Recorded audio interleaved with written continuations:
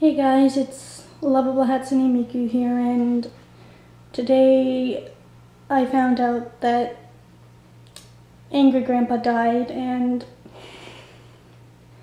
okay, I'm trying not to cry right now because I'm very sad. I wanted to make this video to give my condolences to Michael and Bridgette West and the rest of the family, because Angry Grandpa changed so many lives for everyone, and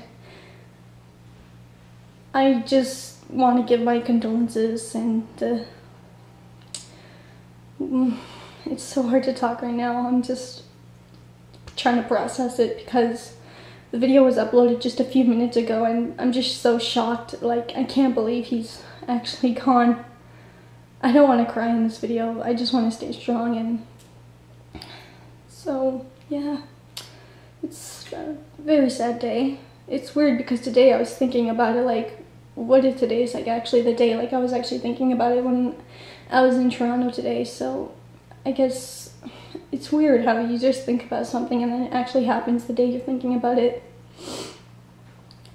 So I just want to say I'm very sorry for your loss, and that your father was really amazing. He changed a lot of people's lives. He changed my life for sure. Like, I've been following your channel for a long time and subscribed to Kid Behind the Camera's channel and Angry Grandpa's channel. I subscribed to both of those, and I'm still following those channels. And you just made so many people happy. Like, no one will ever forget you, Angry Grandpa. I know you had a very rough life in the beginning and what you went through, and I know that YouTube was a big part of your life, and I'm very grateful that you decided to stick with YouTube because you really made a lot of people's lives better and you helped them out. And it sucks so much that cancer took your life. I know you beat it, but still, it just sucks. Sorry if I'm crying, I'm just really sad. So yeah, thank you so much for everything, Angry Grandpa. You were so amazing.